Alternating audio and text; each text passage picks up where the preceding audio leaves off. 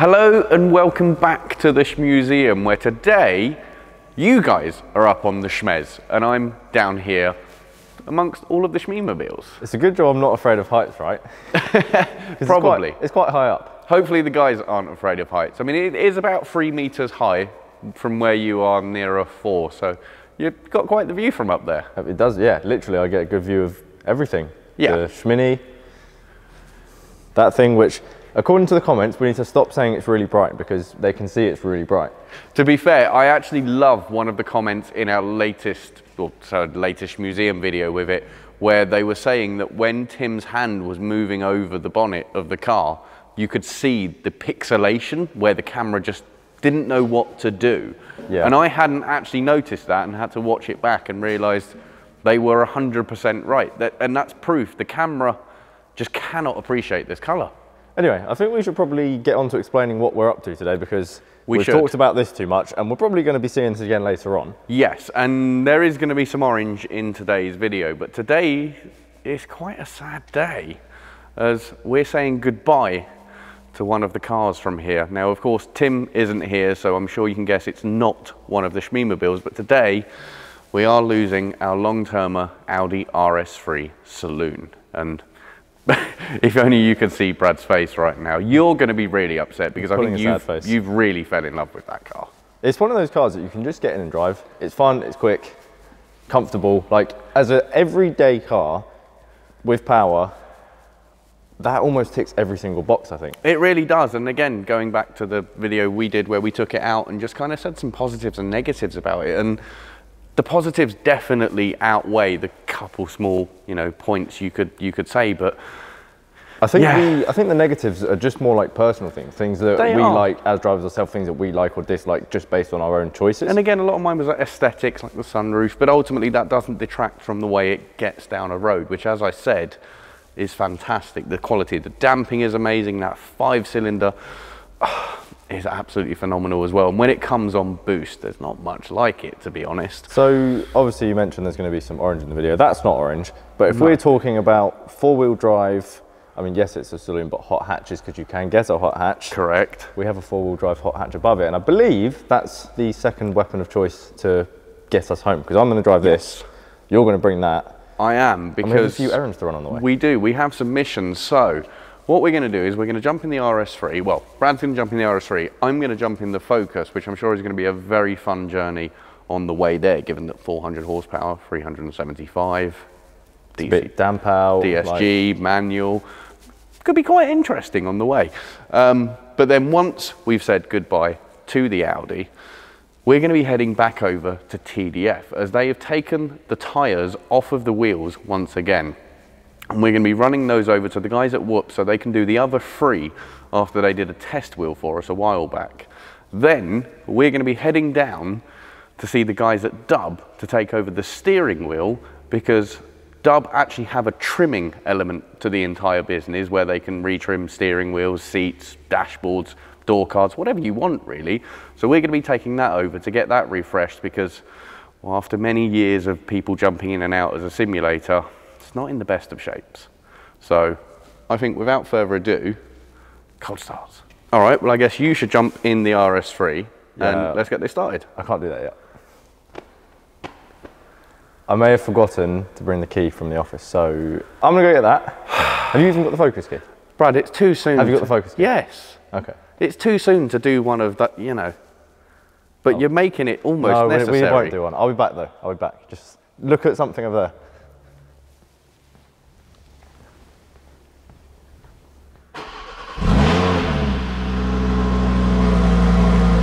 And now that Brad has moved the RS3 out the way, it's time to turn our Benpack auto stacker on. There we go, we have cleared the locks and time for this to come down. I don't know if the guys have ever seen it from this view, from this angle. You probably have, but I feel like I'm not helping much. I'm just kind of over here watching. Yeah. Supervising, that's it, I'm supervising. Yeah. Well, that's coming down nicely. Are we going to keep waiting? It's up to you in the edit. I mean, at this point now we're talking, we're definitely waiting. It's almost down, look. And there we go. That is down on the floor, and then we switch that one off, hit the emergency stop. I love these lifts. They're just so, they're really quiet. They are, they're fantastic. We've definitely said it before, but they're so quiet, quick and easy to use. Like, and so many people have commented on just how quiet they are exactly. So I'm going to come over this way, and what I'm going to do is I'm going to swap. Hand you a camera, sir. Thank you. And see, this is what happens when you remember a key. It's right there when you need it. I'm just going to pop the door here, which again opens, plenty of gap, no risk of any damage. And I'm just going to grab the bonnet. Oh no, this is where, can I find it this time? It is a little bit awkward on this one, if I'm being completely honest. Ooh. Oh, there it is. Oh, but we've got it. Got it. Okay, there we go. And we can just take off the C-Tech Smart Charger. If you could hold that one for me, that would be quite useful. Quite a heavy bonnet. It is, actually. But there we go. That's that one off. And now I guess it's time for another cold start. Yep, let me come around the back, you jump in, and then we will pull it off of the lift.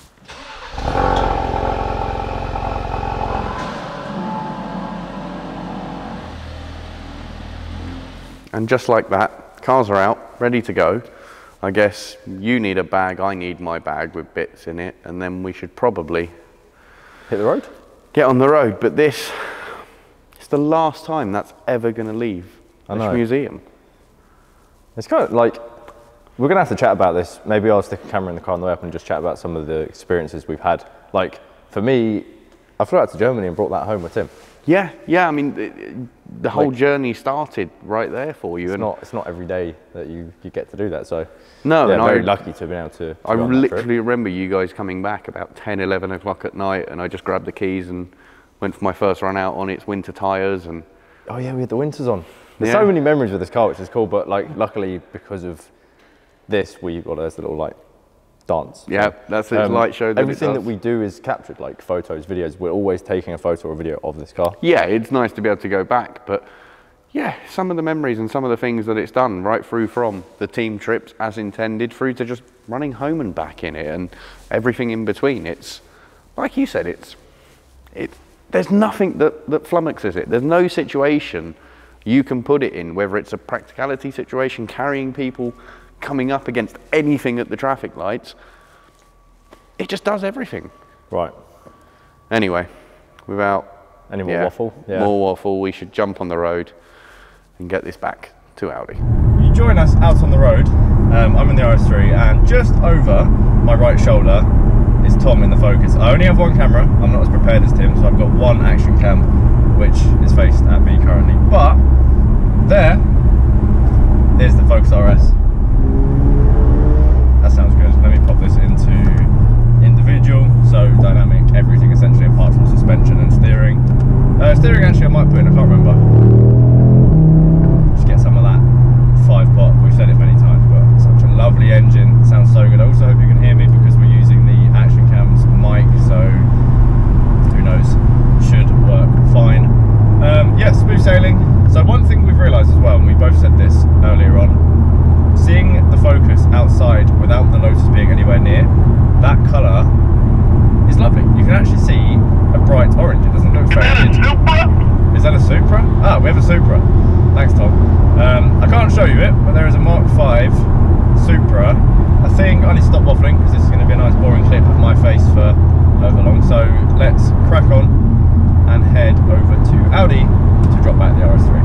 Here comes said Supra, just over my right shoulder again. It's about the only way you can actually see it. There it is. I really like them. They've grown on me a lot. I've got a few friends that have them.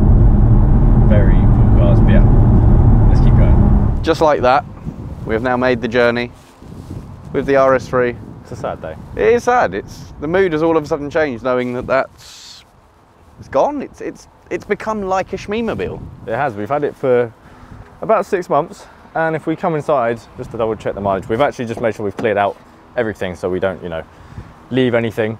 But we are on 9,995 miles. We collected the car in Munich on 2,295, so we've done exactly 7,700 miles in the RS3 from Munich down to Italy for Finale Mondiale, myself and Tim, and then back up obviously through France. We went past Bugatti, all the way back to the Shmuseum where you got behind the wheel, and then since there we've just used it for pretty much everything and anything. Yeah, I think it's fair to say that it's had, well, probably a couple of years worth of use within those 7,700 miles in the last 6 months, and it stood the test perfectly well. I mean, the one thing we can say, it hasn't gone wrong. No error lights, no warnings, no failures, no nothing of anything. All we've had. No nothing of anything. That makes absolutely no sense. But, it hasn't gone wrong or put a foot wrong in any way, shape or form, other than when you got a puncture, but that was simply because you ran over a nail. When I got a puncture, yeah. As in when we came in one morning after I'd been driving it and there was a puncture in the tyre, yeah. So you got a puncture? Maybe. Yes. And that's the only thing, and that obviously is something that can happen to any car. Yeah, that's not anything against the car, that's just one of those things. It's been faultless. It's literally done everything so well. So I guess Audi probably want their car back. We're just around the corner, so we should probably go and drop this back in. Yeah, I'm gonna miss it. And yeah, I guess we're into the Mini for you. Yeah, into the Mini and the above. I'll stick with the Focus for now. Yeah, you can keep that, just park there behind us. But yeah, let's go drop this off, and then we need to head to TDF and collect some F1 bits. We do. Goodbye RS3, this is literally it. It turns out we went to the wrong place. We did. And the car is now not on 9,995 miles, it's on 10,001 miles, so yeah. But it's now been dropped off. Yeah. Goodbye RS3. Hello Focus RS. I haven't been in this in a while. I mean, it was bright orange. I haven't been in it in a while either, you know, apart from today. We're back on this lovely road where we actually interrupted our friend's photo shoot. So when there was the MG GT, M3 and what was the other car? GT4. GT4. How could I not remember that? They were parked out, I think, roughly here, and we drove past and interrupted their shoot, which... Yeah, so apologies to Supercars of Bedfordshire, if you don't already follow it. Lewis, sorry. Go and have a look on Instagram, but yes, apologies. Anyway, oh, that is a lovely view. It is, it's just such a wonderful place here. We are back at TDF, and our wheels are here and have been demounted. And I've just kind of flattened that tyre a little bit, but... What have you done? it's fine. It's actually amazing getting the other 3 wheels off the tyres now. No, wait, tyres off the wheels. Tyres off the wheels, You know what I mean. So this one here... So it's all about the history, isn't it? So obviously this one had some history. It was used for some testing. It was used at a test at Ricard. So that was really cool. This one here doesn't have much on it, but we can see that it went through a non-destructive test and it was okay in the year 2000. But crucially, Mendel show car, which is exactly what we believed our car to be, was one of the show cars produced by Harry Mendel back in the day, and that kind of confirms it. This one here is really cool. Thank you very much, because we can see here this one had some stone damage, and as the guys here at TDF explained, as soon as a wheel generally got any amount of damage, that was it. It was put out and used for other purposes, such as show cars. Also had a Ricard test too. Also had a Ricard test. They're quite dirty. We'll have to get the photos up that we took and see if it's a similar date or at the same time. I believe it was also 98, so quite possibly around the same time. And then the last one here, this is a rear, has revealed quite a funny bit of history. Now, I don't know if you can spot anything going on here. Don't know if you can spot what you mean, the big like welding thing. Clearly here at some point this wheel has split, or maybe it was 2 halves of 2 wheels, and they've been put together and has been welded. But do you know what? It's actually a really good job. And this one was a 97. That was a 97 wheel. Nothing else on that one. But again, all come from Williams. Wait, what is this? Museum. Ah, Museum. Interesting. I think they missed the SH, but other than that, they got all of that very correct. So we'll pop that one back there for now. I think I'm going to now go and wash my hands. Not yet, you're not. No, you're right, because we've got some other bits. So and also, you can put these in the car and then wash hands after. That's probably a good idea. We have all we have all the body parts still from the car, but we also have this. So this is here now already, because the guys at TDF have been working, getting a bit of wind noise from the shutter. The guys have been working on obviously getting a steering column in place so that we are able to turn this and change it from the simulator setup that it was. So as we said, this is going over to the boys at Dub. I mean, you can see how horrible and matted that's gone, and Yeah, it should look more like that there, and even that's not really nice, and this is just, this almost looks like leather. Right, first things first, open up the front. Tom's in straight at it, 2 wheels. I'm gonna pop this down here with me in the front. Fast forward a bit, we have... Fast forward? Fast? Fast Okay, forward? You call this fast? Slow forward, we have left TDF, we have obviously a boot full of, oh, that's quite a cool shot actually, F1 stuff, wheels, etc. But we have traffic, we're trying to get to Whoops. We've been sitting in the traffic for way too long, and I mean our ETA, if I just zoom in here, our ETA was about 17:24. Yeah, 17:24. We're now at 17:52, so we're like almost 53. There we go, it's going up. 53. We're like half an hour already later than we were expecting, and there's just traffic literally everywhere for whatever reason. We're going slow, it's not fun. We will catch up with you once we are at Whoops, because there's not much else to show you other than just the Seat Alhambra in front as we sit in traffic. So yeah, we'll catch up very soon. Slow forward again, we've actually got moving, to be fair. We are arriving at one of our favourite places, Whoops Will Fix It. I haven't been here in a while. No, the lads were asking after you yesterday. Hello! Here they are. Speaking of the lads, how are you doing? Yeah, good, mate. We got some wheels for you, so we'll park up and get them unloaded. Inside at Whoops Will Fix It, we have 1, 2, 3 and 4 Formula 1 wheels. So these are being dropped off, ready to be transformed. Let me just come and grab this one. Looking really, really nice with obviously the refurb that the guys have done for us already. Back with a tyre on. This is how these 3 will end up looking. So yeah, we'll leave these here, and then probably in a couple of weeks we'll come back and collect them, and obviously we can get them back to TDF, back onto the tyres, and there will be obviously more updates on the Formula 1 cars. It's really interesting just seeing the sort of different designs and how the dish is for the rear is obviously a lot more than the fronts. Yeah, really cool. So that's the finished product. These are now ready to go. We need to go and jump back into the Focus, head back to the Shmuseum, jump into the Lotus, and then we are heading to Dub Customs to drop off the steering wheel. So let's get back on the road. We're back at the Shmuseum and we have the Lotus ready. Focus is back on the auto stacker. Now I probably should point out we haven't denied you a cold start, no matter how it looks. Given this thing is featherweight, I've simply unplugged the C-Tech and pushed it forward, ready for a cold start, so it will come. So that goes in there. That goes in there. I wanted to do this specifically on video to show just how much this can take. Yeah, you sort of have to, because it just disappears behind here. It does. This is what you don't realise. It's far bigger. We have a bit of a cable hanging down. That's fine. We'll tuck that in out of the way. There we go. And that will slot into that sort of other corner. So that literally, there you go, look, there's surprisingly a lot of room in this. It really is. And you could still put like another one of your rucksacks in there, just squished in a bit. And to be fair, I could get yours over a bit further if I was to move it around, because the battery cover's just there. But if I was to adjust that a bit, we'd get yours a bit further in, probably another one there, so a good 4 bags that will go in here, which... Shame there's only 2 people you can have in the car, but yeah, for travelling with the car, it's probably not that bad. For anywhere you're realistically going to go or anything you're going to need, 4 bags is enough, right? Anyway, there we go, we get that one closed. Now we haven't told the guys at Dub what we're coming with, so we've decided, as Brad has mentioned, we're gonna take the Elise, because they deal with lots of very, very different, interesting colours doing what they do, wrapping vehicles, from pearls to chromes to who knows what kind of crazy things are coming out these days. But I'm guessing they've never seen anything like this. Hence why we're jumping in this and going to run over there with this. Yeah, I'm sure there's some like fluoro wraps you can get, but fluoro paint, 14 layers, this is different. Oh yes, so I think it's time for that cold start.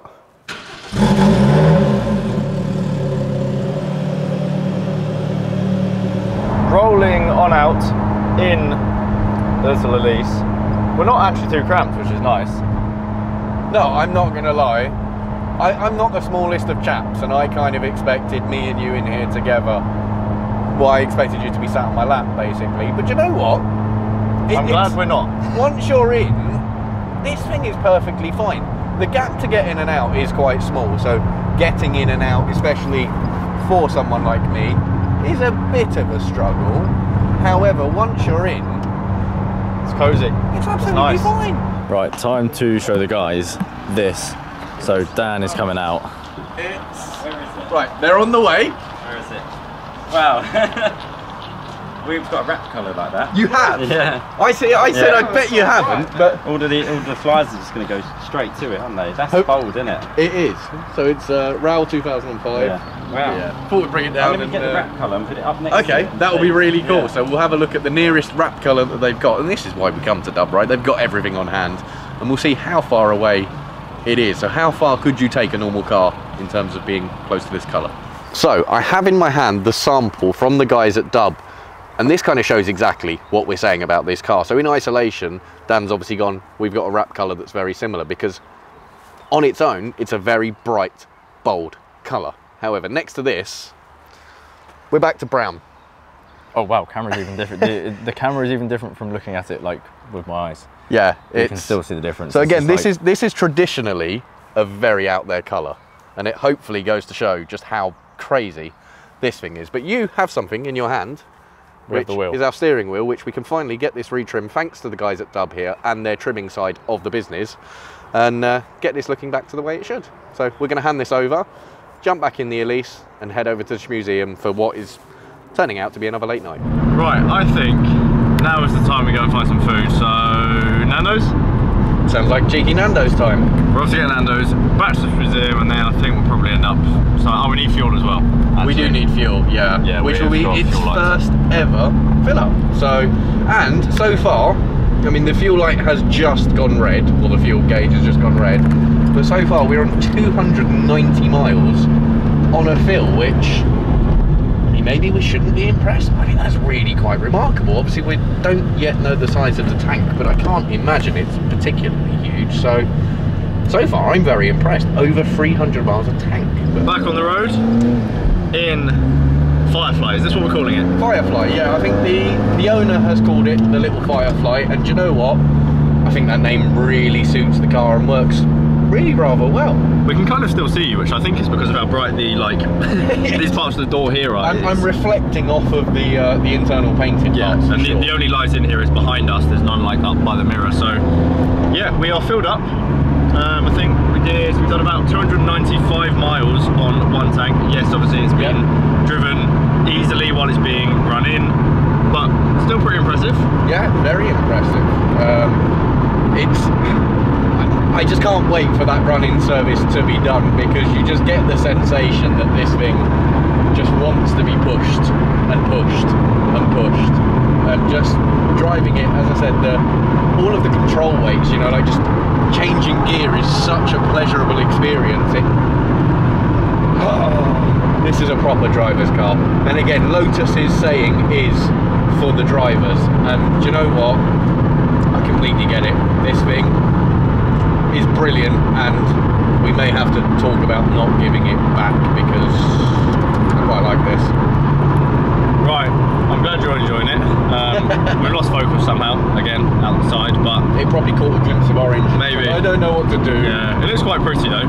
Anyway, we're going to head back to the garage, back to base, get this parked up, and I guess head home, seeing as we're now having a late night at this museum when we do get back, because it's already 20 past 9. I was about to say 8:20 then, but clearly the clock just hasn't been updated. 9:20 PM, so yeah, let's hopefully have a nice smooth sailing journey back home. Just like that, we have made it back. We've actually fast forwarded through time this time, which makes no sense, but yeah, we weren't caught in traffic, which is good. We had a smoother journey, and I can't believe how much I fell in love with this little thing. I mean, it shouldn't be a surprise, right? Lotus is saying, as we said, is for the drivers, you know. Add lightness and simplify.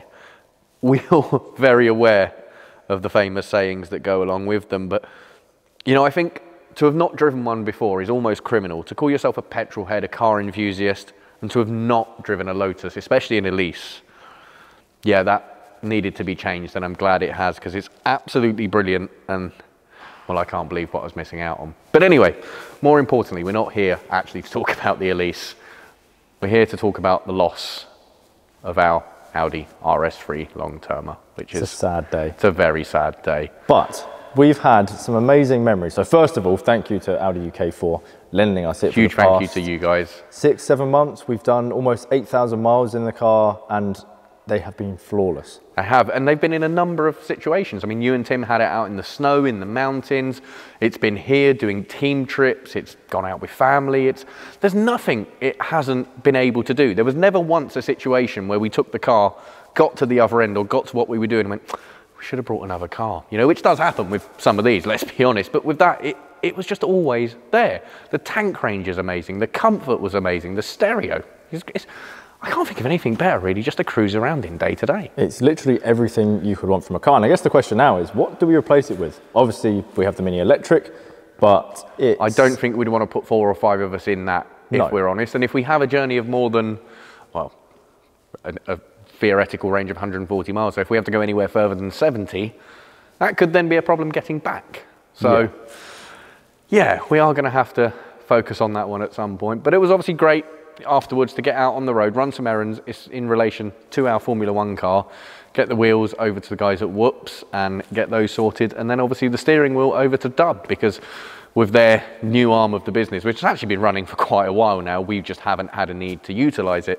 but with that new arm of the business, they're able to retrim steering wheels, dashboards, door cards, seats, whatever you could potentially need. So it's been lovely to be able to drop that off and knowing that that is going to look a lot nicer once we get it back. Yeah, we've had, I guess in general, we've had a really good day. It's been a long one. It's now pretty much exactly 10:30 at night, 10:30 p.m. So another late night here at the Shmuseum. It is, and on that note, I think it's probably home time. So we should stop waffling, park this back up and plug the C-Tech in, and, well, I guess, until next time.